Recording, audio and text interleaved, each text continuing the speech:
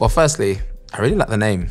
There's something Zenith. It's got a nice ring to it. This kit, it's really amazing. The aesthetic that you get from it gives it like a sort of 60s vintage feel, whether that's with like the tube locks, the reinforced hoops, the kit sizes as well. I think it's a 22/16, a 12x8, and a 16x16. But the tone that you can get off this and the responsiveness, it's really warm.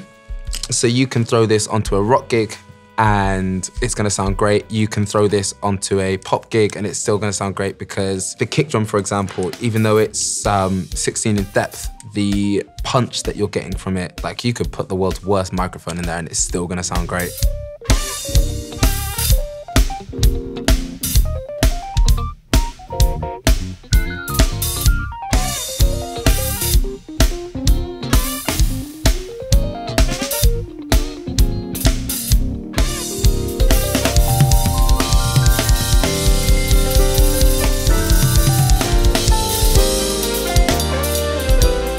Toms I've found a lot easier to tune than most other kits. Like usually I'm sat there with my stick, like almost there.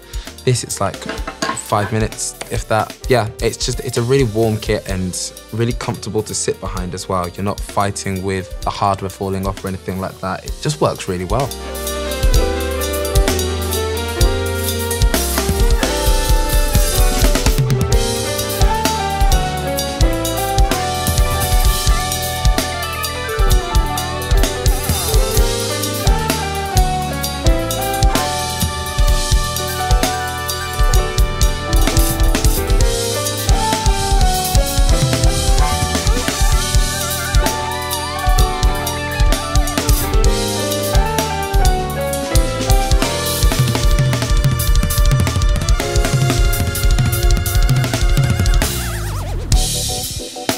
I think what struck out for me the most was, so on my Cafe Racer kit, I've got sundial lugs, whereas on this kit, it's like tubular lugs. So there's no separation, it's all just fitted together. And there's something about that aesthetic that really, it gives me like Ringo Starr, Buddy Rich kind of vibes, rather than like your modern day kits where a lot of them will have sundial kind of rings. And I think the finishes as well, I've seen a couple of the ranges and tasty, really, really tasty. There's a pink sparkle one that I will try and get into my life because it is just, yeah, it's fantastic. It really is.